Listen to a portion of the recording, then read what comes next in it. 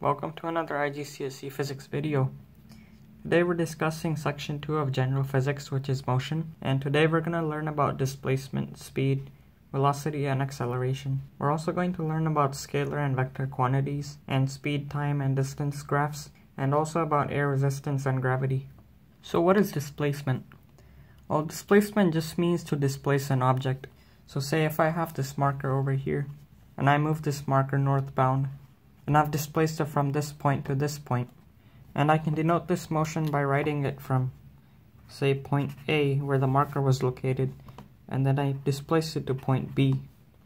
Now, displacement is just distance, but you have to specify a direction in which you've moved it to.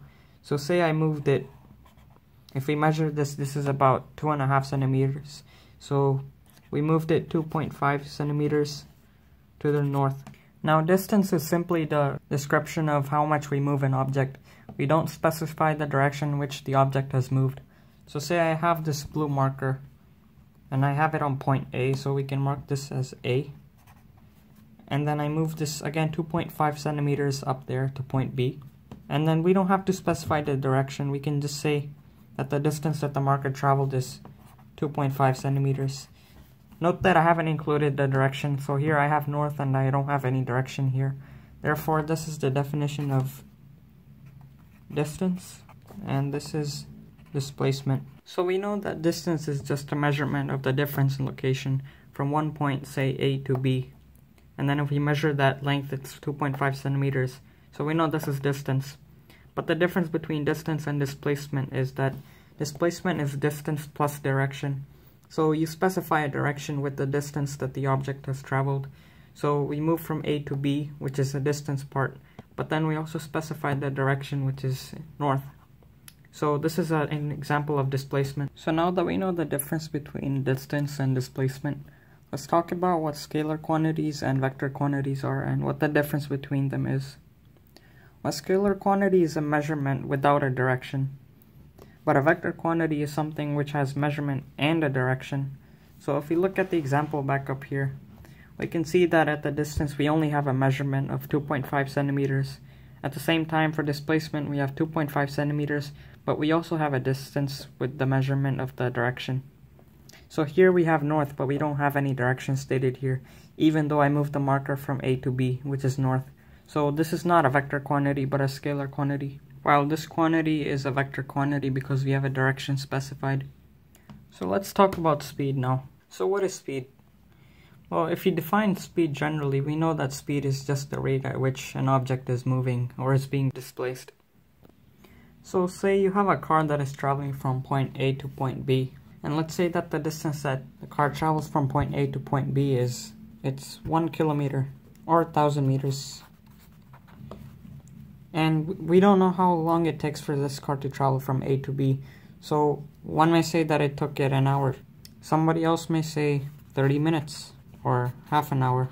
So if we look at these measurements that I've put here, we can say that based on the formula of speed equals distance traveled over the time taken, we can find out the speed of this car at these two different times. So say, let's go with 60 minutes or 1 hour, and the distance traveled will be 1,000 meters over the time in minutes. And if we put 1,000 over 60, we get 16.67 meters per minute. And this is the speed of the car. So you can see it's pretty slow. In 1 minute, the car travels only 16.67 meters. Let's say that it took the car to travel 1,000 meters in, say, 10 seconds, which seems more fair for a really fast car. So speed would be the distance over time. This is the proper formula, distance over time. And the total distance covered would be 1,000 meters over the time taken. Oh my bad, this is T. The time taken would be 10 seconds. And if we calculate that, we get 100 meters per second. So this is a really fast car, as you can see. So now that we have a clear idea of what speed is, let's talk about velocity. Well, velocity is simply speed, but it's with a direction. So say this car has a velocity from A to B, and the speed it had was 100 meters per second.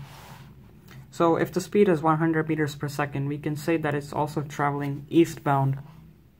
because it's traveling from A to B. So we could say that this car has a velocity of 100 meters per second east. So to summarize velocity, we know that velocity is speed plus a given direction. So the speed here was 100 meters per second and the direction was eastbound. So we can say that velocity is a vector quantity because a vector quantity has to have a direction, and on the other hand, speed is a scalar quantity because there is no direction. Now what about acceleration? Well, acceleration is similar to velocity except it's a change in velocity over time.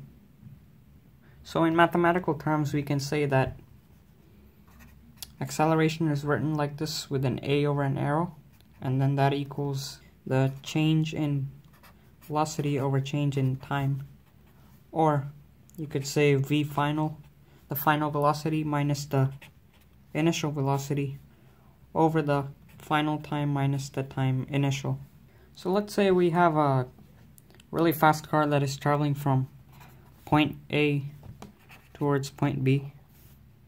Again, we have a direction, so we know that acceleration is a vector quantity because the object will be traveling from A to B. Let's say it's some car.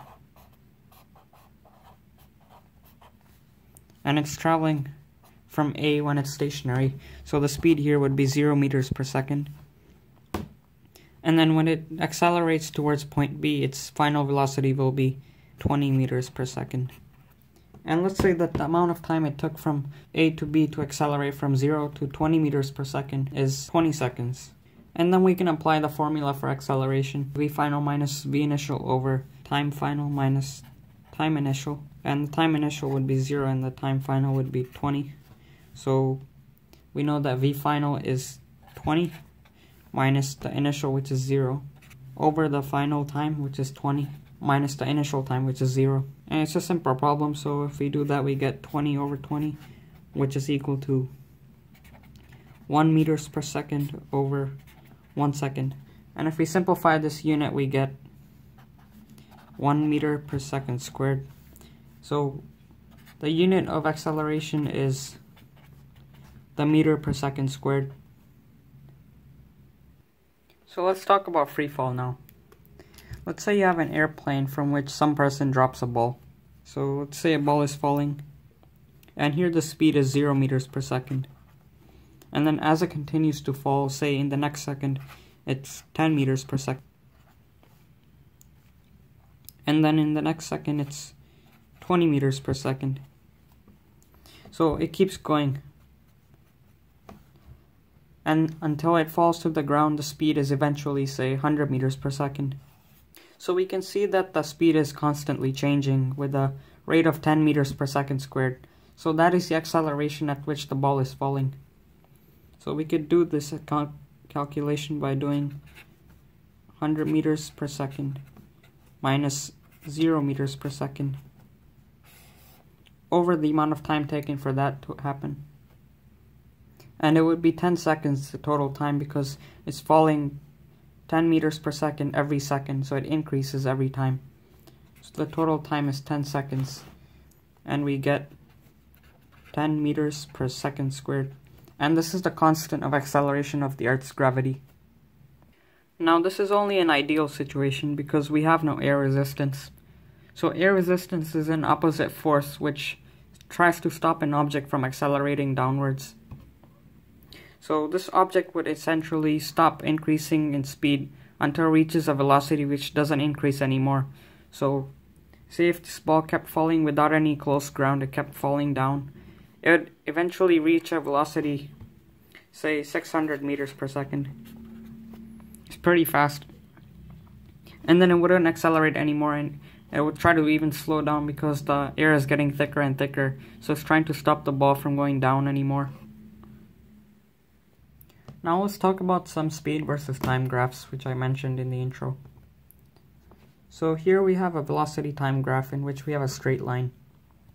So we know that the gradient of this line is velocity over the change in time, and that is acceleration, as we know by definition. So if it's a straight line, we know that the object is constantly accelerating, meaning that for every change in the interval of time, we're also changing at a constant interval of the velocity. So this is acceleration. Now here, it's the opposite. Instead, we're going downwards. So here we have deceleration. because there's a constant decline in velocity for every constant increase in time. Now here we have two more velocity time graphs. Let's look at this one. We can see that for every change in unit of time, there's no increase in velocity. It's just a straight line without any angle, so we can say that it has a constant velocity. Now for the second one, we can see that the line is completely down at the zero line.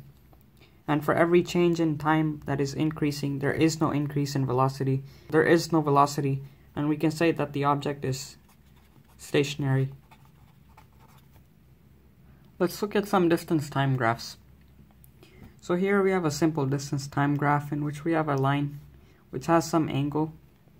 So we can see that for every change in unit of time, there's a change in distance for every unit in time. So we can say that the distance is constantly changing for every constant change in time. So this has a constant speed. Now for this graph, it's the same, except the line has a negative gradient or slope. For every increase in unit of time, there's a decrease in unit of the distance. So we could say it's a constant speed, except it has a negative gradient. And it's a return journey, because the gradient is negative. Let's look at these two final distance time graphs. So for this one, we can see that it's a curve, it's not a straight line, which means that there isn't a constant change in distance for every constant change in time. So if we look at the gradient of this curve, we can see that it's close to flat, but then it gets closer to being vertical. So we can see that the distance over time for the slope, it's increasing. So the velocity is increasing, which means it's accelerating. So this is acceleration represented on a distance time graph. Now let's look at this one. We can see it's a straight line, and for every change in time, there is no change in distance. So this is just a stationary object. It's not moving at all. And I think this is it for 1.2. We covered all the things in this lesson, and hope you liked this video and you found it helpful. Please leave a comment in the comment section so I can improve my videos, and I'll see you in the next video. Thanks for watching.